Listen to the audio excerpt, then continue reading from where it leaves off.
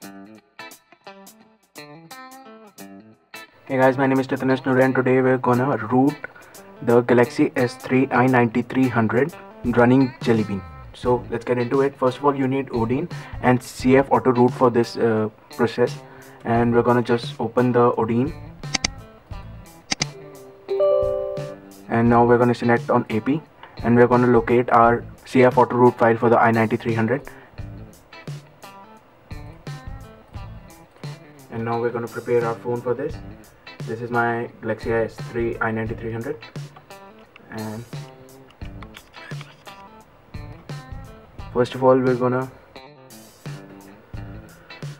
now just gonna press on build number to enable the developer mode, and we're just gonna go in developer mode, and we're gonna select the USB debugging, and we're just now gonna turn off the device.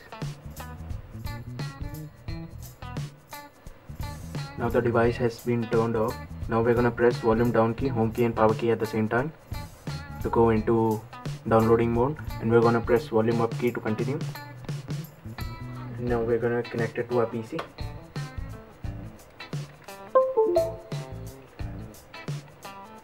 And as you can see, it is now connected. There is a blue light over here, and we're gonna just start the process.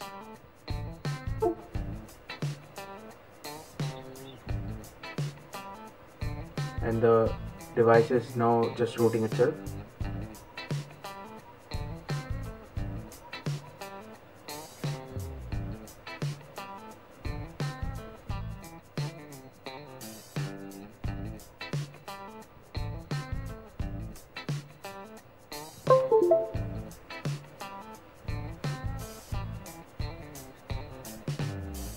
And as you can see, there's the super user, and we're just gonna press no thanks, and the device is now rooted.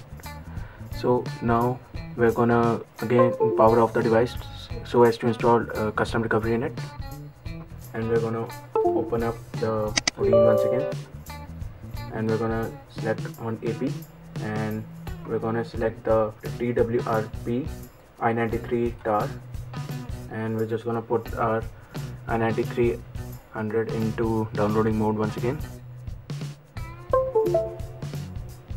And the device is again connected, and we're going to start the process. And it's done once again.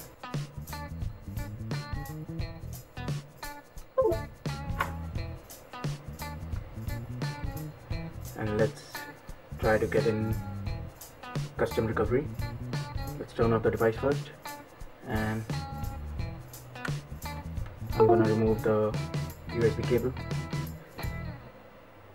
And to get into recovery mode, we're just gonna press volume up key, home key and power key at the same time.